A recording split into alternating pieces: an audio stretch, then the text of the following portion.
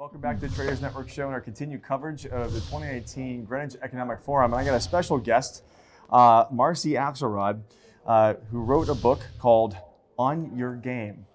The book is, it says it right here in the title, Succeed in a World Designed to Knock You Off Your Game. That's right. It's pretty prolific. That's right. Right now, what people tell me more and more and more is that they feel the world is working against them. And many people actually use this as an excuse for their low achievement. In fact, the vast majority of people, unfortunately, feel that they achieve far less than they could. And that's one of the real reasons that I wrote this book. You know, offline, you were telling me a little bit about the science that went into the content of the creation of this book. Can you tell us a little bit about that? Yes, my goodness. Well, it started about 20 years ago. When I was doing research for one of the big global high-tech firms. They asked me to help make their sales force more efficient and effective. And once I started to interview these people, it became extremely clear that they really feel that they can all achieve more. And regardless of how much the company invested in resources and communication tools and all sorts of things like that, people really felt that they were still leaving a lot of their own personal success on the table.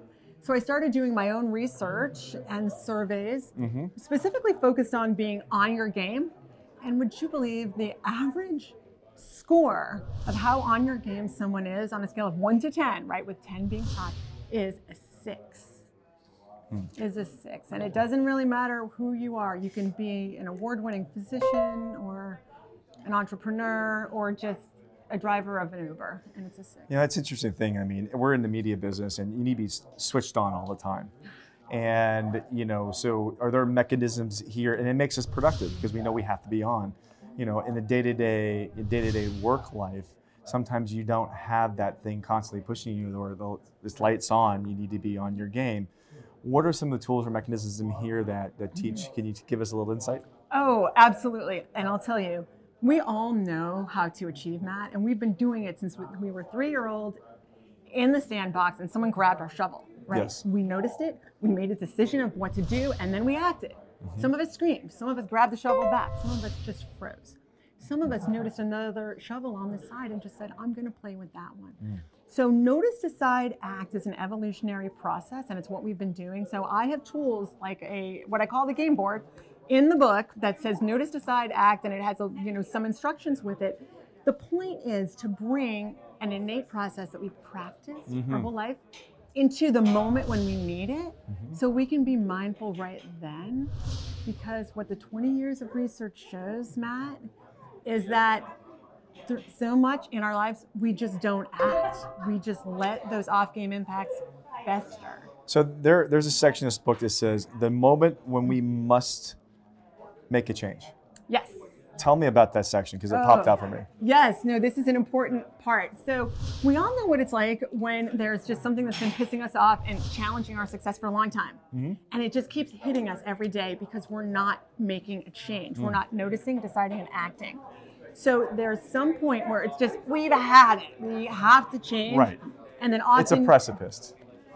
And often what you do is make a decision that's not right because you've let it go too far. So you scream, you deal with someone in a less than thoughtful way, you quit your job, who knows? But it's typically an explosive moment and then maybe it leads to regret, but it's just not thoughtful. We need to manage things sooner before they become extreme. I like that. Well, listen, we're out of time. We had to cut to commercial break, but all of you out there, if you want to know how to stay on your game, here it is right here. Do you want to call it out?